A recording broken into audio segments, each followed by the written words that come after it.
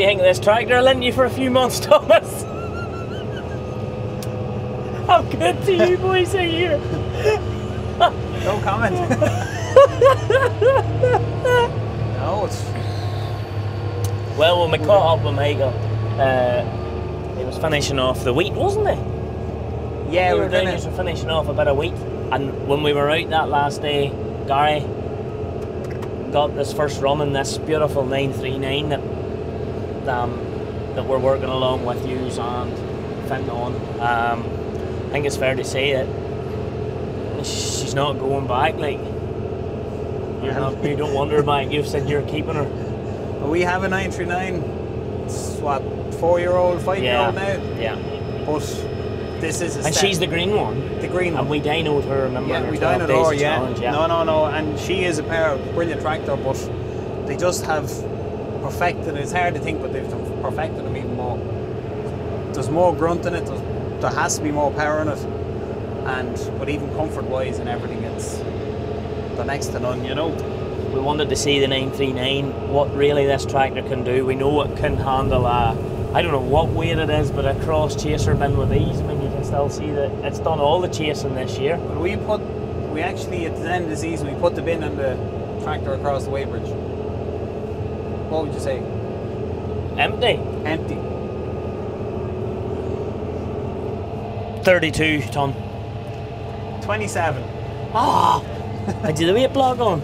No, 27 ton, and we've had 36 ton of grain in it. We're on the 8 for very width Cavernan plough. I don't know an awful lot about these ploughs. We tried a wee bit with the 47 over in England. Definitely slightly different ground. It's actually harder ground out there that time, but that was ground that hadn't been broke in. But this tractor here, it's just... Well, we're playing, what, 10 kilometres an hour, 1700 revs. 8 furs at 16 8 inch furs, furs. 16 inch wide, probably ploughing 9-10 inches deep. And it's tight. It is ground this year is actually, it's dry, but it's quite tight. It's gone hard. And are you at your limit though? Have you more in this tractor, or are you just letting? Oh, if I turn up the revs and put her at it. So you have the revs I have the revs maxed out, 1750 kind of stuff maxed out. Now, I can turn up to 2000 and turn up the speed to 40. So she's trying to maintain 10 kilometres an hour at all times, using the least revs and diesel possible to do that. Yeah. Hence at the minute she's 1680, 1670. She doesn't need the full 1750. No. And she'll only slow down whenever she gets to 1750. Basically, yeah. You can set them there to do anything speeds, kind of the aggressiveness. Very, very good. But 400 horsepower, if you do put the revs flat out and try and push it on too far, all you do is brake behind you. That's realistically, and we don't want to do that. You have the big boards in your ploughs? We have number 9s on all our ploughs. We run a 5-sod, 2 6s, and the 8. And they're all 2 6s and an 8, and they're all number 9. They're all boards. number 9 board bodies. They're all the high leg. And I see there's no disc. Not on this one. The rest of them there is. I don't know why there's none. They're on the back disc and the rest. It's just just on the back disc. Yeah. There's no, like, as you can see there, there's no need for it. Is this physically the same stature as a 936? Yes. I think the 939 generally comes on a higher wheel. Oh. So I think that's the main. If you're what's now, on you these? can also get them. We're in a full set of trailer bars, but they're 7, 10, 75, 42s. Yeah. Or 70s. Don't know. It's your tractor. You tell me what's on it. Can't remember what way I ordered it, Thomas. Now, when I think back, 650. 34s on the front. 65 34s on the front. I really do think the 9 Series Fendt has this size of a thing. So I know. Well, funny, I know they're the higher end of the scale as well. I would be saying that about that 250. Yeah. I would say it's one of the first tractors John Deere have brought out that has the correct power to weight ratio. Maybe one of the best power to weight ratios. It'll have the power to. Yeah, I do think so. Because I think like before this, all the big tractors like your 8 Series John Deere and your T8 New Hollands, or any of the big New Hollands and all that, and even your Magnums in your case, they're all big, heavy tractors. And it's only now that they're actually joining in with the whole vario gearbox in the bigger tractors. Oh yeah, baby. Oh yeah. She's feeling it. Wee bit, but then it's so much nicer there too. Here she's working. I know this plough makes anything work. It really does. Is it a necessity, or is it too big, or is it just right? Or No, it has its place. We've got a lot of smaller fields that you wouldn't bother going into with it. But we've the gear that we can pick and choose which fields anything goes. realistically, what's a good day's ploughing? 2 6-sods in a long day will plough 100 hours or 100 acres. Really? Yeah. 50 acres each? That's long days, big fields. In good fields? Yeah. And that there, is that coming in, but you know, was that getting That'll 60? Oh, that'll do the little bit extra. Well, you'd be surprised once you get a long field where you can make your ground.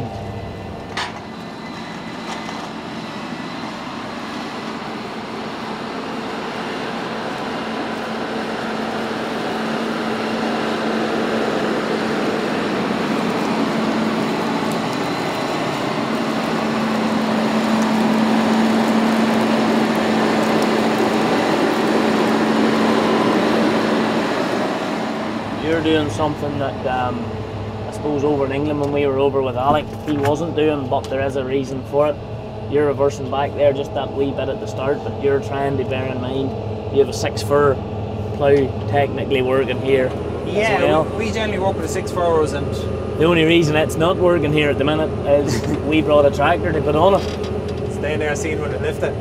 You no problem on it. No problem. You're a Deere man. I know. We're going to try I can't get away. Get out of this and into that. I'll have a go, don't worry. I could do a drive of my tractor at some point, you know. But we've brought down the John Deere 250R. We know Thomas is a mad fan of the Deere. We know Country Crest has swung him a wee bit towards the Fendt since his time here, but his time in America, he was Deere to the absolute core. Deere to the bone. Yeah, and I think deep down in he still is. So both Thomas and myself are curious to see how the 250R does on the 6-4. We may, for a laugh, put it onto this here and just see, can it make a shape at it at all? We just don't know. I have faith. You have faith? I have faith. Oh, good. It won't pull it as quick. No, no. But it'll pull it.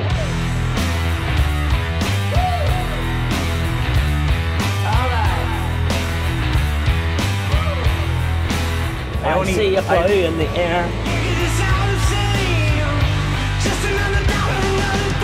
The 250 has challenge 1 complete. It is lifted. It's up in the air.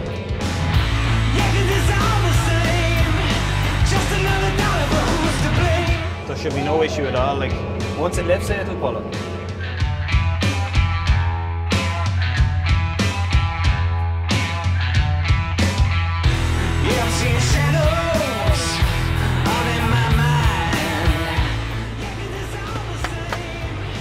Welcome to the 250R.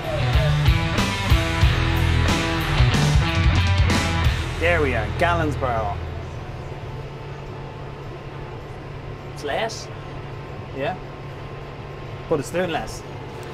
It's a good bit less though. As long as they're new.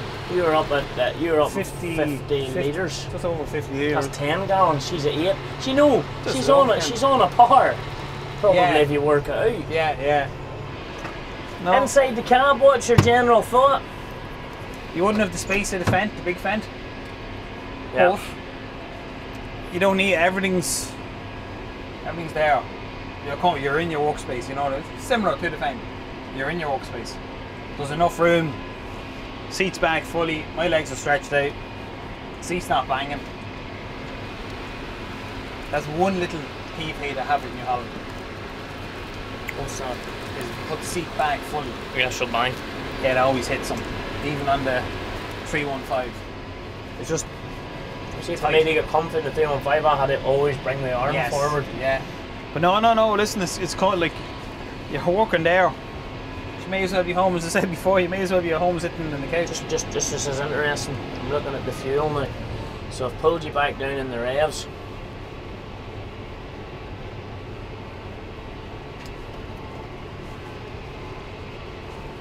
hasn't really made any difference to the fuel. No, Do you it's see just that? slowly. She could just do that other half ton hanging out in the front of her now. If That you would be the only thing if you're doing this every day. Just if you get into a field with ruts, you're crossing ruts and stuff like that. That's where the trouble lies. No, she's pulling that at her ease. So she is.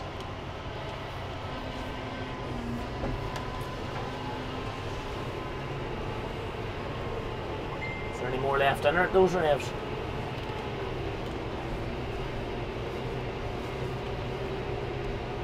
Yep. A little bit, yeah. If you give her more revs, you just go and start bursting. Oh, she's drinking fuel now, but then you're well up in the speed. Put it to the 1700 now.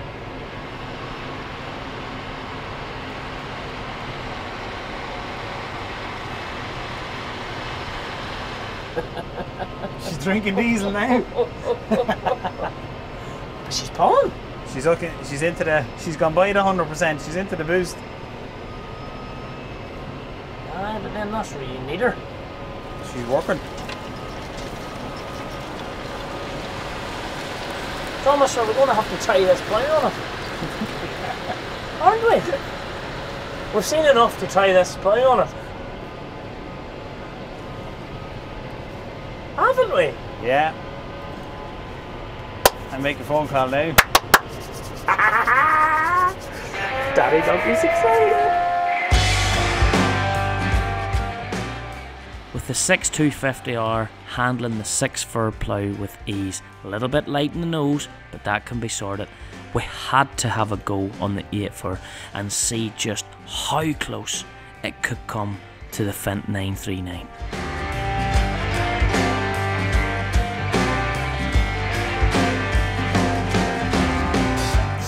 What do you reckon? 8 furrs, John Deere 250R. It's ambitious. Fendt's pulling it all day long, happily. 10 kilometres an hour. 10 kilometres an hour is what, 6.2 miles per hour ish, thereabouts. We're aiming for what, 4.5 miles an hour. Would that be a good? Okay, we'll set her for 5 and see what she's, and then we'll see what she can do. You'd the other set at 1750 revs. Yeah. Is that 1750? No, that's 1400. Oh, two 1750. We had a pulling at 1400. Aye, the 6 furr? Yeah. That's 1750. And that's 1750, which realistically is what the Fendt was at. Yeah. But we let her do her own thing. Oh, aye. Oh, just See what she kill wants to her. do. Oh, aye. Kill her first, aye. Now, something doesn't look right. Roles reversed. Here's the moment of truth. This is. If ever there was a moment of truth, this is it. Now, this is going to just take a minute to get it set. Don't you be killing this now, Thomas. I know deep down you're a green man. I know you're a green man. I need you to be a green man. I need you to do this.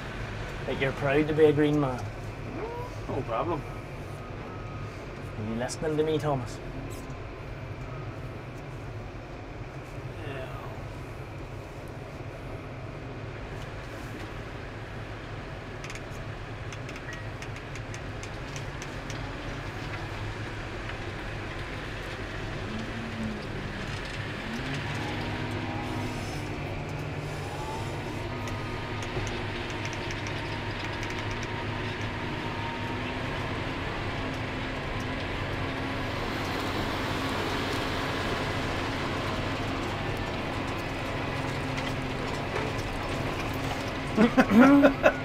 What?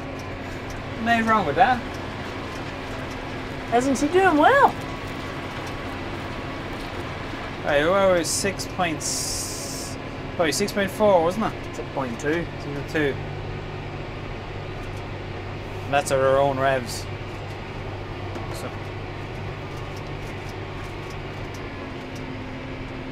So let's say 1750, 6.2. Losing a little bit more these, well, not much. Very little. I don't know what way those tyres are gripping. They seem to be doing a good job.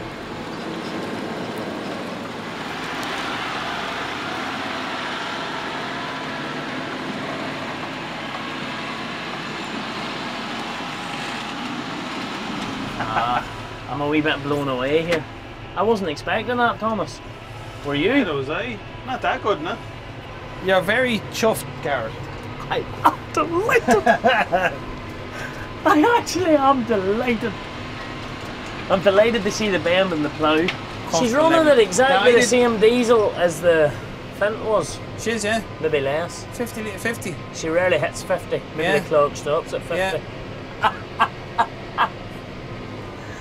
It's ridiculous, no? No, but that's to be able. Never mind the diesel. She's pulling it the same as the other thing was. Same rev, same. She might be back a tiny bit in speed, but for 100 She's on full auto, 100 horsepower less, like.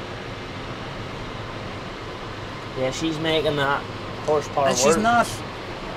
No, she's not hunting at the ground. No, she's not like. She's not Stick firing anything stick up. off the diff lock there. Hey, go on ahead, stick off 4-wheel drive. 2-wheel drive. Ah, she's feeling it now, Ah, alright. but she's moving. Stick the 2-wheel drive, 4-wheel, just the diff on. Now you might want the auto. Just the diff on. 4-wheel drive. Ah, there's the difference.